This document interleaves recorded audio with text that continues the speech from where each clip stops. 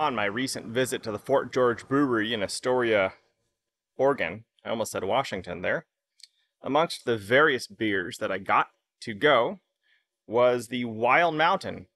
Was. Present tense, no, past tense, I still have it. I'm no grammarian. It's the Wild Mountain. It's a mixed culture ale with nectarines and Mexican vanilla beans. And cool bottle art.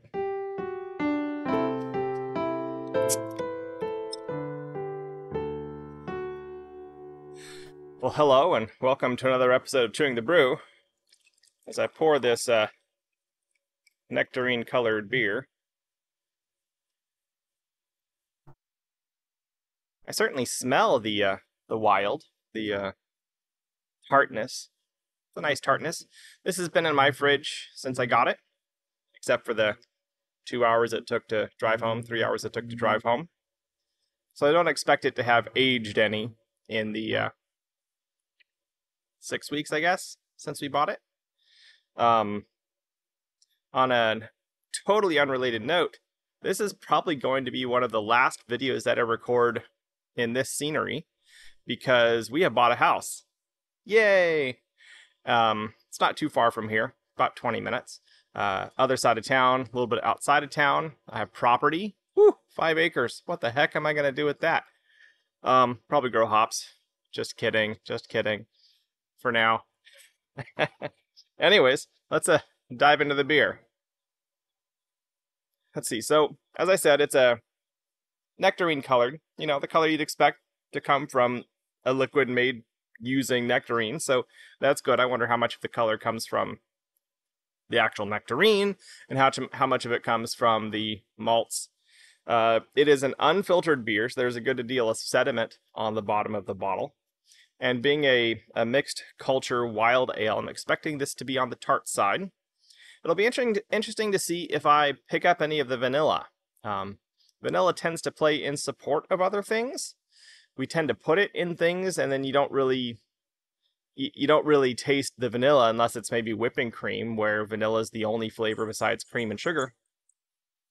But I understand, like, chefs will put it into all sorts of dishes you might not expect, and it adds a floral and woody vanilla character to it, but in support of other things, so you're not really noticing the vanilla per se. So it'll be interesting to see how that plays in this beer, if I'll even be able to detect it. Smell-wise, there's definitely stone fruit, some tartness, and you know what? There is kind of a smooth roundness that I would expect from a vanilla, so there is vanilla present. I don't know how true this is, but there's the story that vanillin, the essence of vanilla that we taste and smell, is one of the easiest for our noses to pick up. Like, it takes super tiny amounts of vanillin in the air for our noses to be able to actually detect and register and recognize it, which is kind of interesting, perhaps.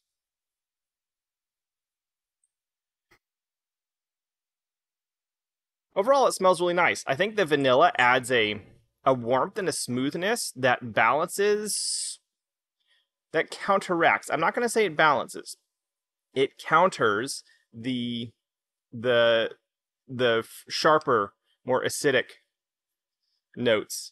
I'm not sure how well it plays together. It still feels like they're two separate things rather than one thing working together. It's not necessarily a bad thing, just saying.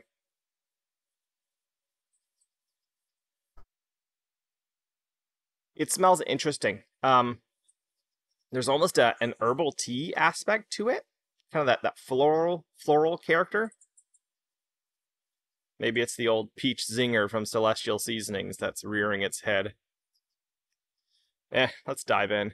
Oh, it smells not just herbal tea. There's an iced tea character to it as well, which is kind of interesting.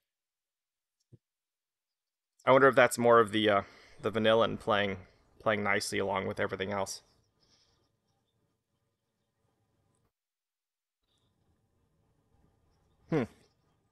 Okay, it's a tart beer. It's not eye-wateringly tart. It feels like it's getting there, and then it holds back just from the edge, just before going too far. It's a very, very nice tartness. And right away that tells me it is a super great hot weather beer just to start off with.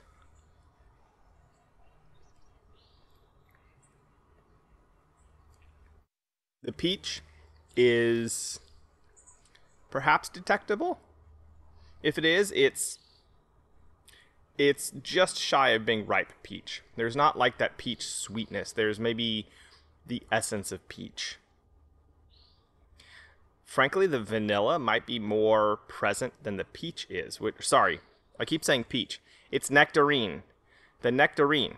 It is nectarine, right? Yes, it's the nectarine. A mixed culture ale with nectarines. The nectarine, I think the vanilla is more detectable than the nectarine. But it's like a still not yet fully ripe nectarine. So it's that kind of stone fruit tartness.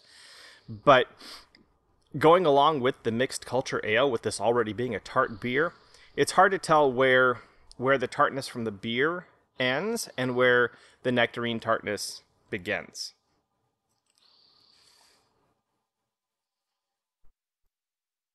But once again, it's this really nice, beautiful tartness that works very nicely. And then you have this almost yeah, the the iced tea is coming back kind of in the latter part. And I think that's the vanilla, because unsweetened vanilla has that kind of almost woody character, along with the really nice, smooth, round, subtle, semi not quite sweetness. And that's definitely what I'm picking up, and it makes it taste kind of like you just finished some iced tea, but it wasn't iced tea in your mouth. It was nectarine wild ale. I like that a lot. I like that quite a lot. The the the journey that it takes you on, you get this really nice bright tartness right at the beginning, and it's like three quarters of the way through, 2-3 seconds of the way through. That's all you're tasting, and then that kind of drops off, and you're left with this denouement, this fading finish that is the vanilla, and it tastes kind of like you just had a really nice iced tea, and then that fades off, and it's really good. It's a good beer. I enjoy this one. I like this one. This is a good one. This is me, Matthew, drinking and enjoying Wild Mountain by Fort George Brewing out of Astoria, Oregon. It is a mixed culture ale with nectarines and Mexican vanilla, and I'm enjoying it. I will enjoy the rest of it, and then I shall pack some more, because that's what one does. Anyways, this is me, chewing the brew. I'll catch y'all on the flip side.